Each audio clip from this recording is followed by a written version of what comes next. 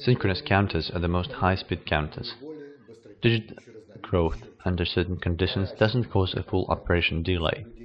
That is, synchronous counters can be reputed ideally working counters, all digits of which act simultaneously. A controlled frequency divider with a scaling factor that is preset with input code is rather easily implemented in synchronous counters. The circuit is built on 3 IE17 synchronous counters. CR carry signal of the main counter is given to EWR, write enable input. Counters work in a countdown mode. Logical zero signal is given to UD input.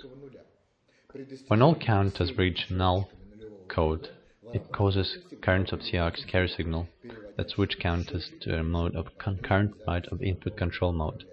When the next positive edge of C clock signal triggered input code is written in meters, it opens a new cycle of counting from input code to 0. Scale factor of a frequency divider for this current is n+1, where n input code that can take values from 1 to 2 raised to the n to the -1 power, where n a number of code digits. A frequency divider can work in the following conditions.